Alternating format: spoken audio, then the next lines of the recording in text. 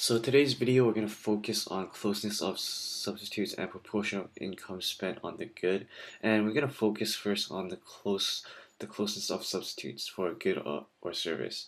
So the closer the substitutes for a good or service, then the more elastic is the demand for it. So that's pretty much a fact that you need to know, and we're going to go through a couple of examples for this. So let's take oil for an example.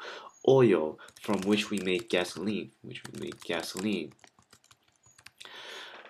has substitutes, but none that are very close. So the demand for oil is inelastic. Now let's take a look at plastics. So example, plastics. So plastics are close substitutes for metals. So the demand for metals is elastic. So we can already see from these two examples that the degree of substitutability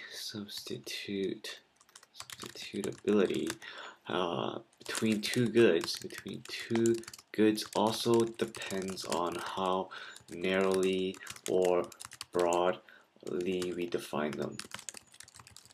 So let's take a look at oil first. So oil, from a general public perspective, there isn't any substitute for gasoline. So gasoline is made from oil.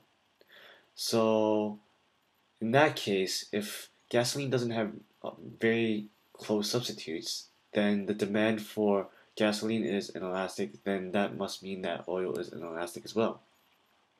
Now, plastics are, from a general perspective, they're close substitutes for metals, and so when we're producing things, we can just substitute metals for plastics. So that's why the demand for metals is elastic. So the degree of substitutability between two goods, they really depend on how we generally look at them. And let's go through one final example to solidify this concept that we're learning. So let's take the example of a personal computer. Now, the personal computer has no close substitute. And you must be thinking, what, really? Personal computer has no close substitute. But what you're really thinking is you're thinking about the brand. So let's talk about brands. So the Dell PC is one kind of personal computer.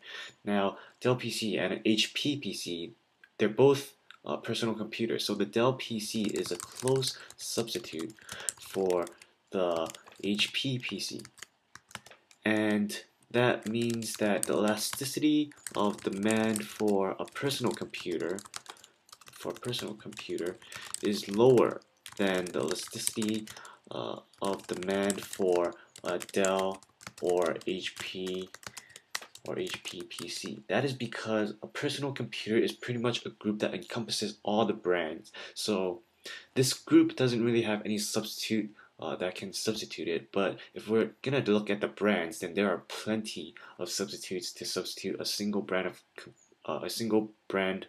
or product line of personal computers. And that's the idea that I want you to grasp in this case. Now, necessities are a group of groups that have poor substitutes, and they're pretty much crucial for our well-being. They're pretty much crucial for us to survive.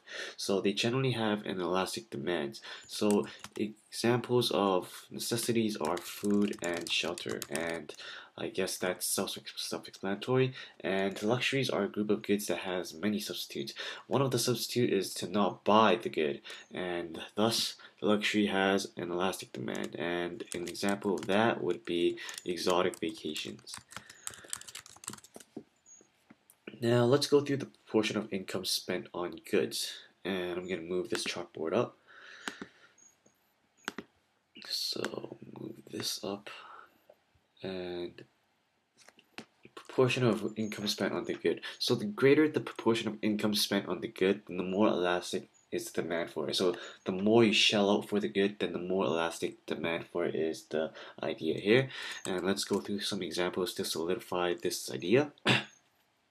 So let's imagine that the price of chewing gum doubles and you really like chewing gum. So the price of chewing gum doubles. You consume almost as much gum as before, almost as much gum as before. Then that must mean your demand for gum is inelastic because you don't really care about the price for gum. Like what a pack of gum is like $1 or two, so then you don't really care. So your demand is elastic. Whether the price rises or falls, you still buy the same amount. Now, let's take the example of an apartment. So let's say your apartment rent doubles. What we would do is you will shriek and look for more more students or something to share your apartment so you could split the rent. Then your demand for housing is not as inelastic as your demand for chewing gum, as your demand for gum.